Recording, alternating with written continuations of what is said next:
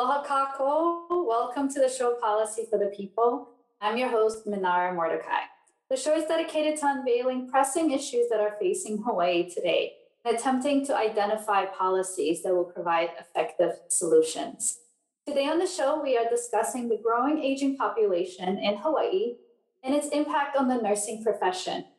My guests are Ina Chang, who has practiced as a nurse in Honolulu for over a decade, and Sam Fullmer, a nursing student at UH Manoa. Welcome, Sam and Ina. Let's begin with you, Ina. I know that you've been in geriatric care for almost the entire time you've been a nurse. Could you tell us about your work and what type of care do you provide right now? Currently, I am a hospice nurse, so I provide nursing care to most of my patients who are at home, allowing them the comfort to be at home and treating them to be comfortable at home pretty much. And that's previously I was working in long-term care, skilled nursing, slightly different, but still taking care of our kupuna and their aging needs and just their health care. So that was really nice. Thank you. So tell me, how does working with kupuna and specifically geriatric care, how does it differ for nurses from that versus, does it require special training? They don't really have like a special, like say like for labor and delivery or pediatric, they don't really have, I would say, in general, it is very different than what nurses would think of doing, like say in a hospital or an ER. We have to think about a lot of issues that are surrounding the patient. So beginning with their health, of course, they have a lot of comorbidities, meaning they have a lot of other illnesses that surround them. It's not only one issue. Some people go to the ER for one issue, like they hurt their head and they need staples. And that's something pretty, kind of textbook standard. Okay, stitch you up, go home. This one you might have like people who have diabetes and then like COPD or some heart failure all together. And it's, you have to manage the care with all their issues physically.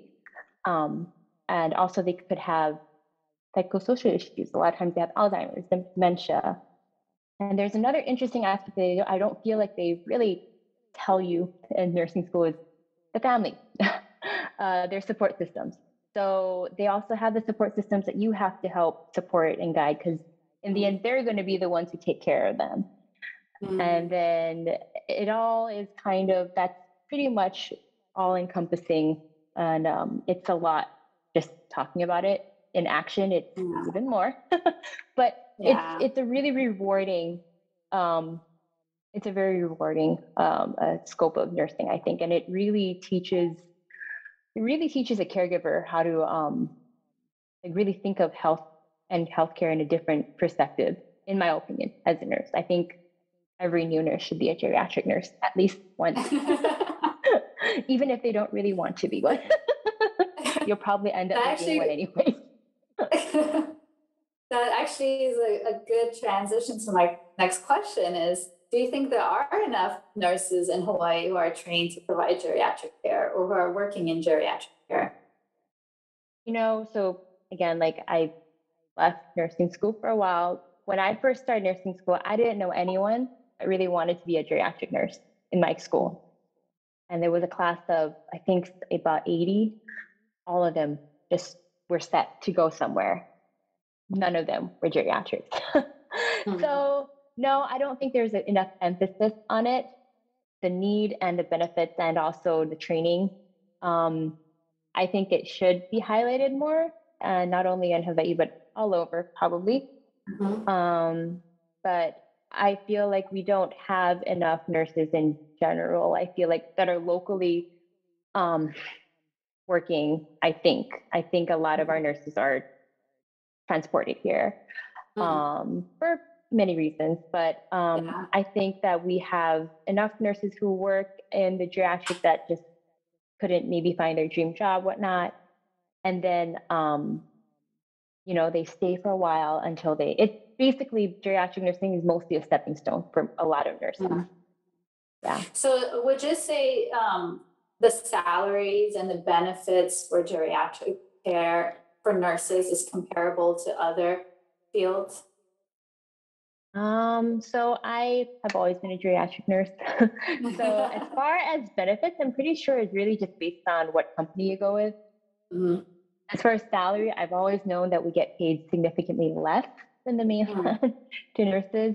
And that significance could be like $20 less an hour, which is very significant. Wow. And I'm not talking about just my profession. I'm talking about like in like every scope of nursing, like 10 to like 20. I noticed that like when I was curious to look up stats before and I was like, think about like half a year when I was like, wow, we're still there. And actually, I think consistently Hawaii had been voted to be one of the worst states to work as a nurse before. Like when I saw it, hardest, not worst, but hard to work because it's just a lot less pay than, Mm. I mean, So for a nurse, if you're not attached. do you see a lot of nurses leaving for the mainland because of that? I do have a lot of nurses in my class that have left.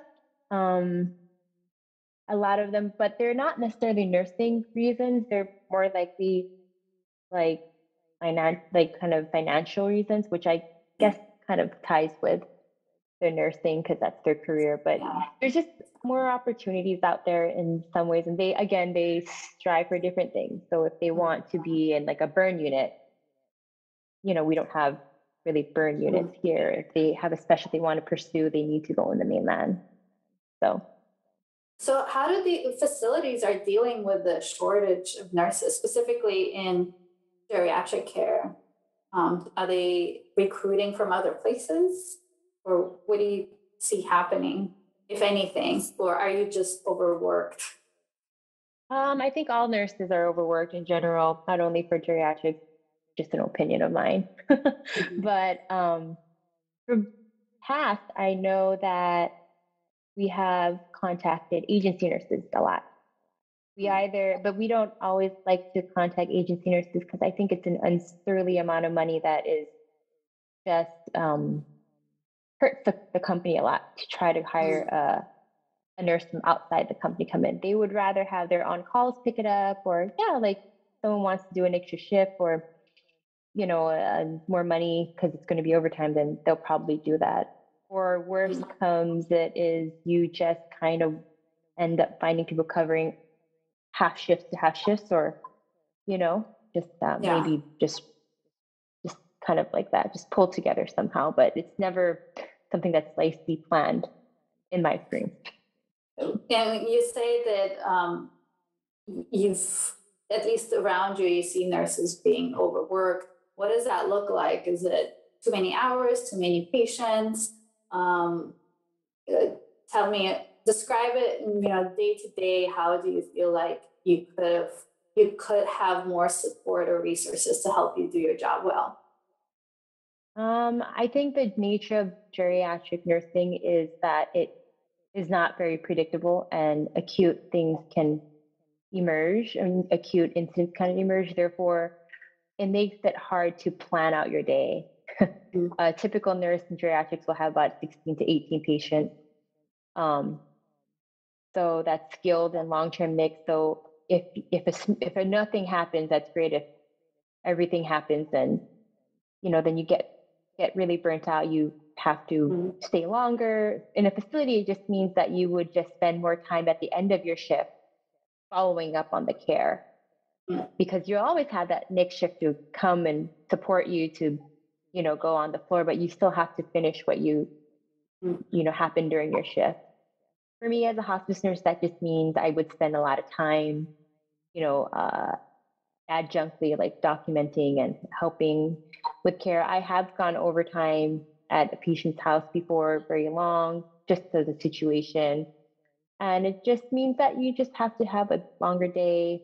Um, you are just very compounded with um, a lot of documentation. Mm. No one really mentioned that in nursing school for me. Maybe if they did, it would have changed my life a little bit. But So a good just a amount of lot your of a good amount of your day spent doing paper charting and paperwork. Yeah, and I believe that's because that's how we get reimbursed in this system is we have to be very careful and we have to be very mindful of how we document. And we still have to do the patient care, which a lot of times I feel the patient care takes, it should take forth. But when you have the pressure of your own life too, I haven't even started talking about nurses having a life, but we do. And then having to document a days of work and happenings and having to balance just taking care of your patient, it becomes a lot. It becomes, it becomes a marathon every day. So yeah. Well, thank you for that. Sam, let's transition to you. I know you've done some work with the elderly as well. Tell us about your experience caring for kupuna in Hawaii. Yeah, so before I started my nursing program, I was working as a certified nursing assistant in a skilled nursing facility. So that's it's not an acute hospital, but like a subacute is what they would call that. So I would take care around like 8 patients a day. Majority of them were geriatric. And I would be assisting nurses like Ina, helping her with her care. And the nurses are basically like a CNA, they're like our boss. And so we're kind of their extension for the patient. So we're helping them with their, what we call like active daily living skills, bathing, getting ready for therapy, helping them throughout their day, whatever those needs may be. So yeah, it's a really hands-on job. It's rewarding. It's very difficult. It's not easy work. Very physically demanding job, but it's immensely rewarding. I think that's the draw to nursing is that you get such an award from the work that you're doing, such meaning instantly. So yeah, it's definitely, I think, one of my goals to pursue and advance myself in a nursing degree too. So. So when you were doing that kind of work, did you find that there was a short or the nurses were overworked or there's a shortage of nurses? What was your experience looking at as an assistant? I think for me, it depends on kind of how Ina was saying. Different days you might have where we talk about like acuity, where they might have something might progress and it might need a little bit more attention. And so you can't go and reach another patient that might need your demands. You have 2 patients asking for your help simultaneously at the same time. And so that can kind of get difficult to manage. Safety wise, in nursing, we're always about quality, effective care, safety. Like those are really hallmark principles that we try to guide whatever action that we're doing. I think this narrative about nursing shortages, I think it's kind of hard because I know a lot of when I'm looking at the job market right now as a prospective nursing graduate, I'll be graduating this August and I get to sit for my NCLEX this fall. A lot of the jobs that are being offered you need a couple years of experience under your belt before you can even apply. So there's kind of this gap between once I got my degree, now where can I get training on hand, like at the hospital in the clinic setting to make myself more competent. So I think that's where there's some issues in, I guess, in that transition from nursing education to being a nurse. Okay, so the transition hasn't been streamlined at least. So this actually, what I'm hearing is that the training or the type of care that you're going to provide to geriatric patients, it does require some specialization. As Ina mentioned, there are multiple issues that can come up. Ina said in her class, there wasn't a lot of specialized training. So this was over 10 years ago. You're a nursing student now at UH Manoa. Do you see that there's increased focus on providing specialized training in geriatric care in the nursing program? I would say yes. We got to participate in this really cool program this spring semester that was called the Geriatrics Interprofessional Panel. And we actually got a case study, and we met with students from the medical school, pharmacy students, students in dietetics. We all got together and we got to collaborate together because a lot of nursing care is in interprofessional. So you're working with PT and OT, physical therapy, occupational therapists, dietitians, medical doctors, nurse practitioners, physician assistants, all of these different professionals that have certain skill sets. And then we have to like synthesize together and create effective care plans for kupuna. And then we kind of had that opportunity to work it out as students. And that was great because I kind of got to see different expertise, like listening to a social worker talk about at-home care programs, coordinating those things that me as a nurse, I don't have a lot of training in that, but that's her expertise, So I think overall, dealing with our aging population is that we have to be coming together and then strategizing together because we all have different points of view and expertise to deliver like effective care to them. Are you learning about the increase in the growing aging population in Hawaii as well, and what type of demands there will be coming forward in the next 2 decades or so?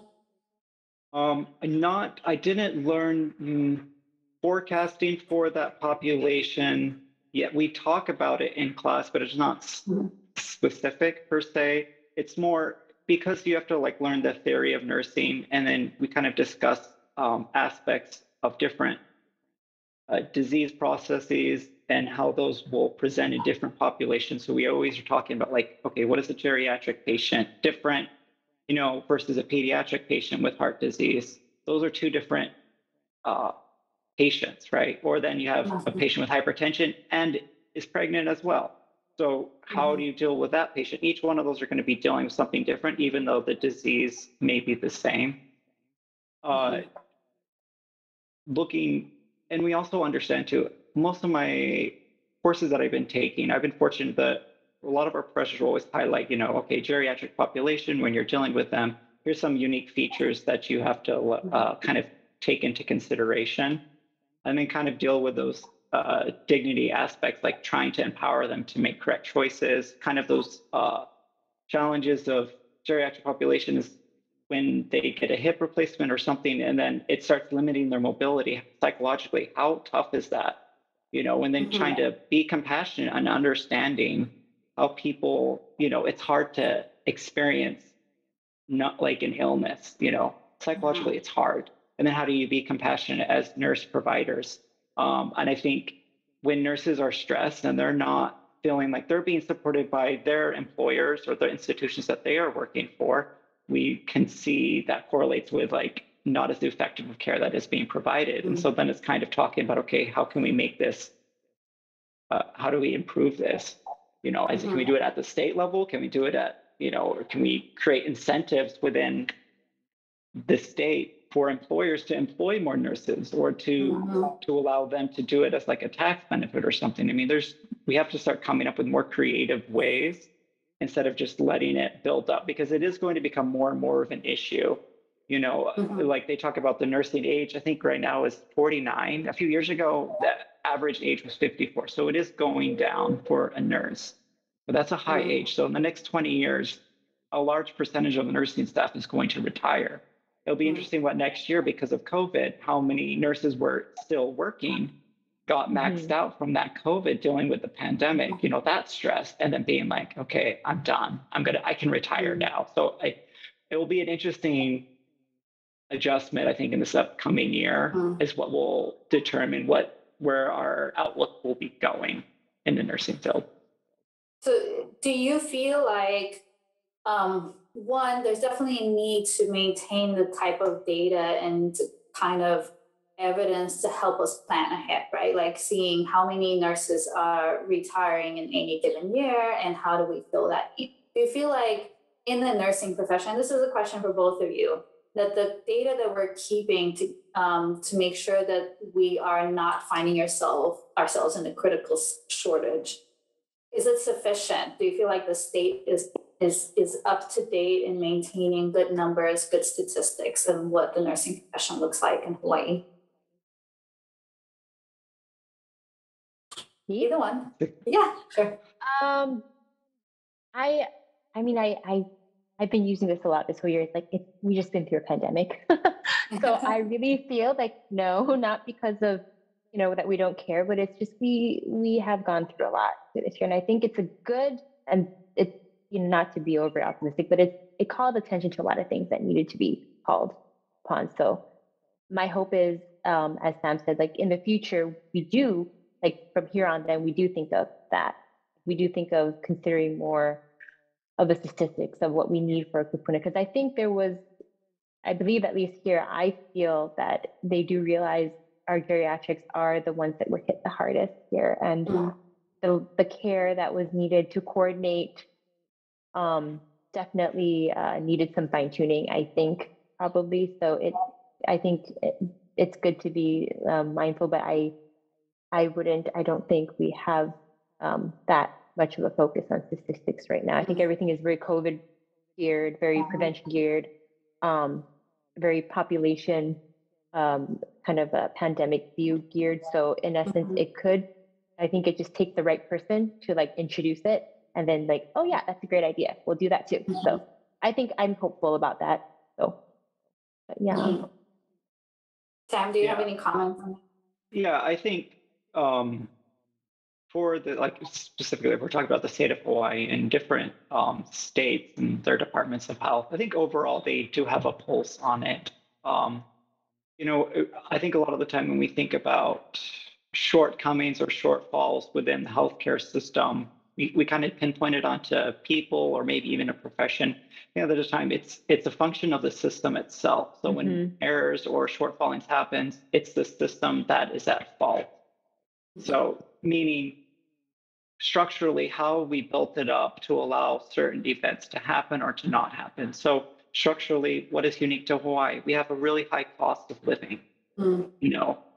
Land space is super limited. Do we have enough housing facilities for a kupuna to go into? Do we have enough long-term care facilities for them to go into? Do people have to retire and go to the mainland? Do they have to leave their home? Native Hawaiians are being pushed out of their homelands here. They're not able to survive in this very expensive state, and it's going to become even more expensive. It's not going down. So can the state come together with other healthcare institutions, major hospitals, and healthcare teams work together to try to resolve that? Those are some of the more interesting aspects of care that we need to consider. And then it's going to be start pushing for the cheaper, right now it's kind of like the race to the bottom. Where's the cheapest labor is going to be? The nursing profession makes up 90% of healthcare. We're the foundation of healthcare. At the end of the day, the nursing profession is that. So how are we empowering our local community and nursing profession to meet the need of our kupuna? Great question. I'm going to bounce that right back to you. Like, you have the experience, you are a student, you experience both the educational aspect of it and the profession itself. Let's say you are at the decision makers table. What policies would you put into place or would you recommend to encourage more people to join the nursing profession and to enable them to be successful in their job? So how do you create that culture? Let's start with you, Sam. Okay, I have a few ideas. Okay, so in 2019, no, I looked this up. So in 2019, there was 624 nursing degrees awarded in the state of Hawaii in 1 year. That's a huge population. There's not 624 job openings in the last year. I don't think so. Could be wrong. What? Right? So can we incentivize, like, what if they didn't get tax or tax exemption program for training new grad nurses at your facility? Give them that 12-month program, hands-on, kind of like your preceptorship you get in your last year of your nursing program. They continued on with that to get you on the ground running, and then to incentivize businesses and healthcare institutions to employ them to become part of their staff. And if it's not there, then somewhere else. Or it can be like loan forgiveness programs that the state can start implementing. There are available at the federal level, but we're considered rural medicine. We can tap into resources here that bridges those gaps. And then our institutions, like, UH Manoa, you have an entire faculty staff that are trained professionals in the nursing teaching discipline, right? How can they be employed by the long-term care facilities that need nursing? They need nurse staff. So how can they join together and build a program? I think for me, that's what I would love to see, is them teaming up together, creating these programs for the new grads that are coming out, where local individuals are graduating with nursing degrees and we don't know the exact next step. There's only so many new grad programs available to us right now. And I would be to expand that in every type of nursing career. Great. This is exactly why I have the show, is so we can hear about policy recommendations from people who are on the ground. So Ina you and I have had conversations about empowering families to care for their kupuna. Tell me more about that. I want to hear your ideas on how we can do that and being innovative in that kind of care. Yeah, so I really like FAMs. I agree with that 100%.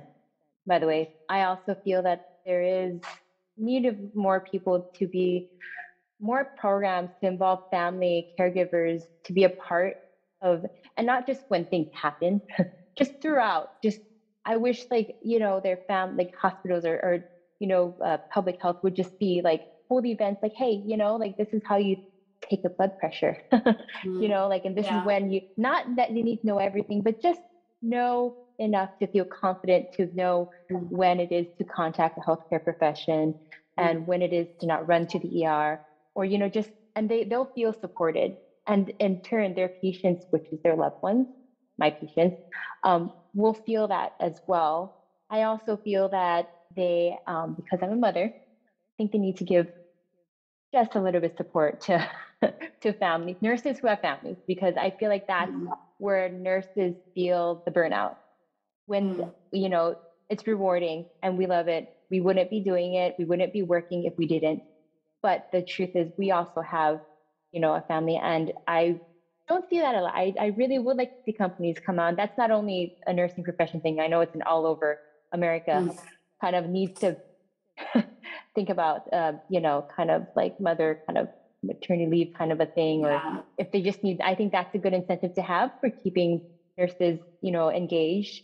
Education, nurses, I've known a lot of nurses who are CNAs, which are my helpers, as Sam said, rise up because they had the support and saw enough encouraging nurses around them to become a nurse themselves. Vice versa, nurses become nurse practitioners. I've trained a lot of nurses become nurse practitioners right now.